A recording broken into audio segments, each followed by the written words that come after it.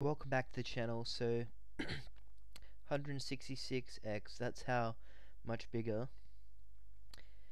Pilbara Minerals is compared to Global Lithium. So that's Pilbara Minerals there, Pilgangoora. They got upgrade their resource again, and they're a $5 billion company. So then we got Marble Bar project here. It's in the same sort of rock formation. There's other slides in that, probably down here somewhere. The Goldilocks zones they're called. And look, they've already got a bit of resource here, and they're currently expanding for more. So I'm going to say that there's probably some there might not be. So anyway, back to where I was going. Another lithium player I will talk about, 88G. They got two producers of lithium hydroxide and lithium carbonate backing them from China, putting money into them. They got CSIRO helping them find the lithium with advanced technologies that I'm not educated to talk about. We'll talk about them later. Okay, close that one down. So this is a $5 billion company, Pilbara Minerals. They've got a lot of lithium. So we've got Pilbara Minerals, and then Wodgina, it's owned by Mineral Resources. It's not actually in production as yet, but they probably will bring it into production pretty soon. I'm not sure if that's actually built. I think it's on care and maintenance. Funny that with the lithium prices they haven't put it back in action. Yeah, care and maintenance. So, and here's the actual also truth about lithium stocks. EXC. So how did I find this stock? Because if you go to Global Lithium here, Mooley Yellow. So I was like, what's that mine? Looked it up. These guys own it. Permanently closed. So obviously, lithium is only been hot this year. It was down the doldrums last year. People couldn't make money on. They've obviously gone broke. So basically, with these small companies, you're basically just paying. They raise money to drill some land they got, and they see what happens. So this could go broke, or they could go very well. That's the risk you have to take. You're putting $10,000 in. Just be prepared to lose that 10,000. But also just think, if you won, they take off. A 2x is like pretty likely if they go well, and 166x. So that's how much bigger these guys are than these guys. Obviously, there'll be dilution with raising money, things like that. But it's going to be a pretty big upside if they hit, and I'm guessing they're going to hit. These guys got options, so if they get to a certain amount of tons, he gets to buy shares at 20 cents. So those options could be worth millions. So he's obviously putting his mind, all these guys are putting their mind into finding that lithium and spending the money wisely to do so. So they've got your best interest, because if they hit, they're going to get a lot of money, and yeah, so their interests are aligned with you. Everyone's financially motivated, and don't say you're not, because you definitely are to an extent. And if you're not, that's great for you. Good on you. So open. So they're gonna. Ooh, look at that drill. They're gonna keep drilling. They're actually drilling right now. And I think an announcement might be brewing, but you would think, what happens with announcements, if you think about it,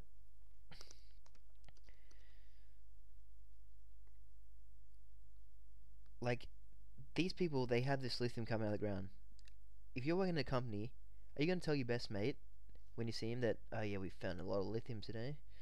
Yeah, you probably should buy some shares. Yes, you are, because they're just going to buy some before the announcement comes out. So, unless you're a straight arrow, maybe there's straight arrows here, I don't know. But these guys, one of these guys probably going to tell their mates that, oh yep, there's a big lithium coming out, just get a few shares. And you'll see the price probably creep up before the announcement comes out. It does happen, I'm not sure if this Xterra resource is the same, but that company went bust. Something about a coffee bean grinder, not sure what that was. So, back to this slide here.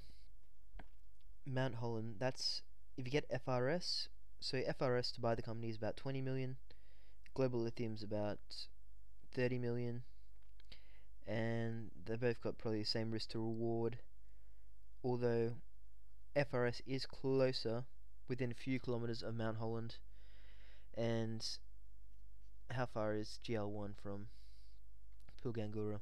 Probably 100 kilometers. So what this is basically cracks in the rocks.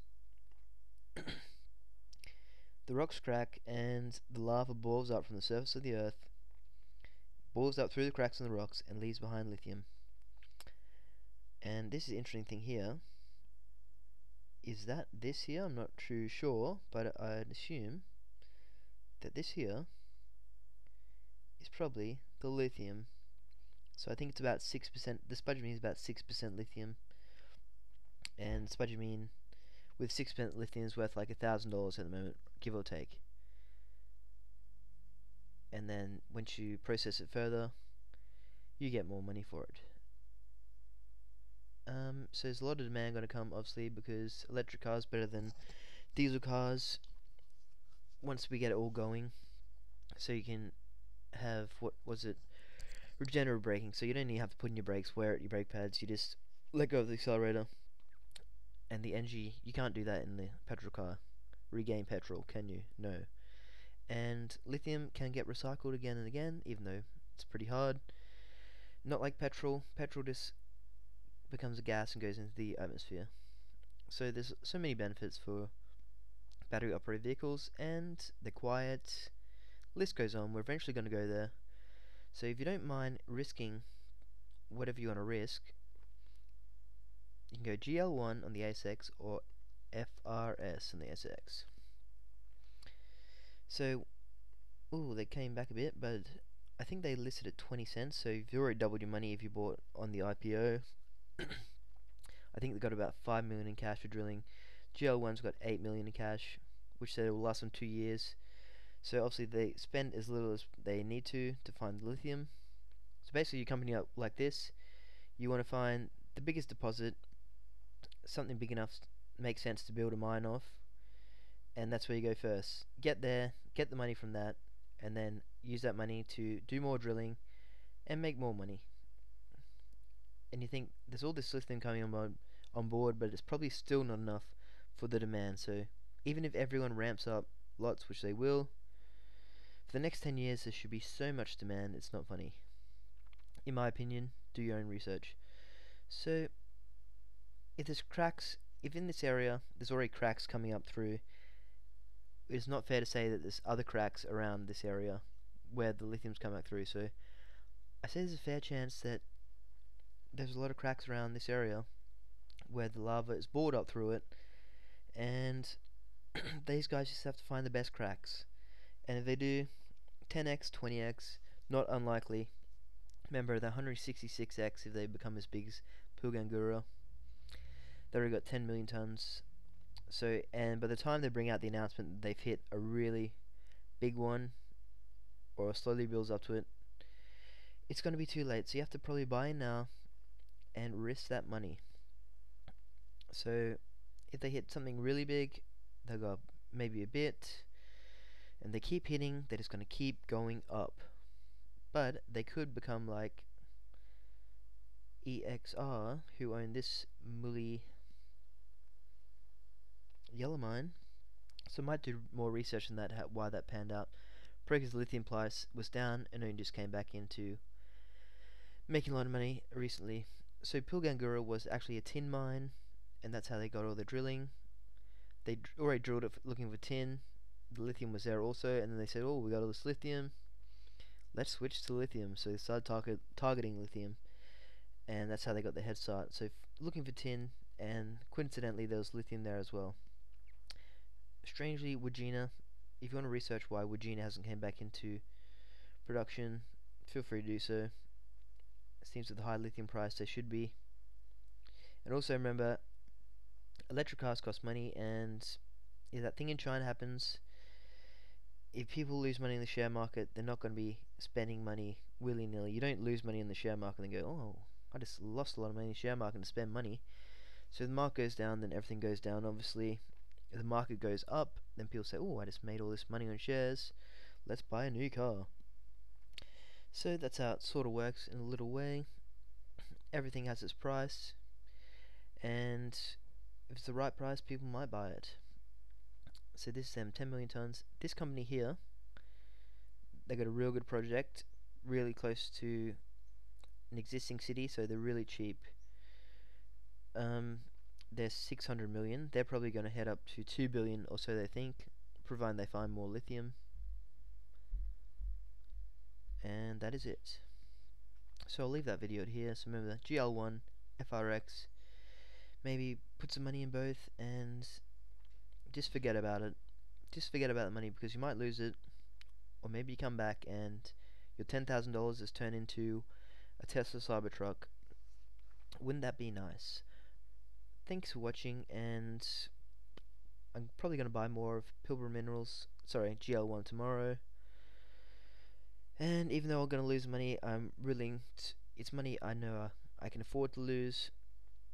So yeah, I might buy some GL1 and some FRS ASX. So if you didn't watch my previous videos on FRS, I will talk about them now.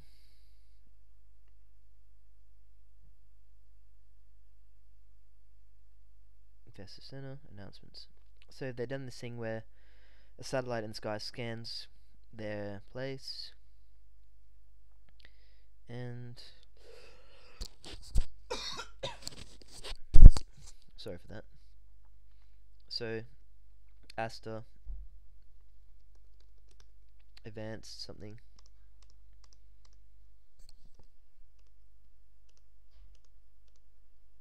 Anyway, the satellite thing beams down rays and then shoots back saying, oh, we got lithium here, or probably do have something like that. So this is the Earl Grey reserves, which if you look up here